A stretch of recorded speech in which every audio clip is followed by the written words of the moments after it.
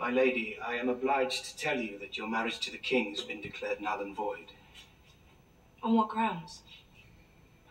On the grounds of your close and forbidden degree of affinity to another woman, known carnally by the king. My sister. Then my daughter is... Yes. Elizabeth is to be declared a bastard.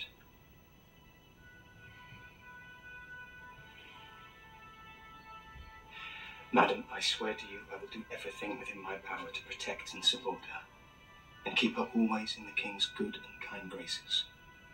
Thank you. And now, since my time approaches, I beg your grace to hear my confession.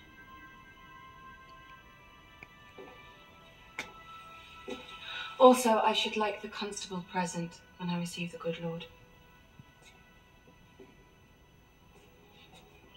Madam.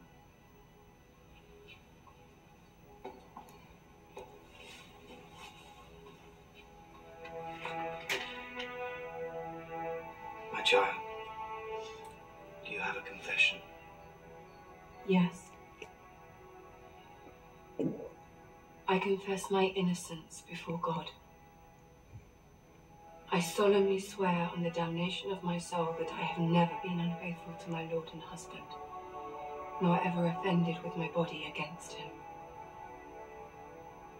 I do not say that I have always borne towards him the humility which I owed him, considering his kindness and the great honour he showed me, and the great respect he always paid me. I admit too that I have often taken it into my head to be jealous of him. But God knows and is my witness, I have not sinned against him in any other way. Think not I say this in the hope to prolong my life. God has taught me how to die, and he will strengthen my faith. As for my brother,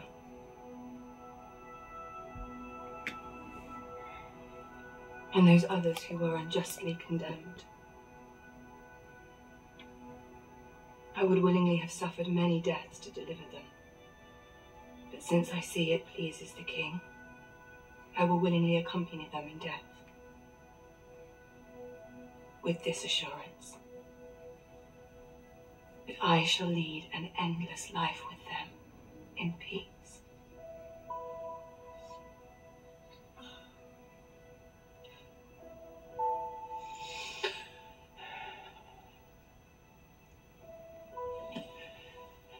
Father, the Son, and the Holy Spirit.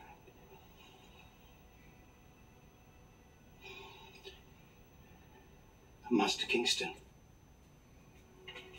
please go and make sure to report my lady's true and last confession, so the world will know it.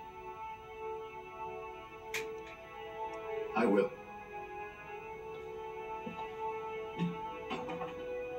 Mr. Crump, I do not suppose that even at this last hour the evangelical bishops that we put in place might intervene for me. Oh, just the No, I understand. How could they forgive me?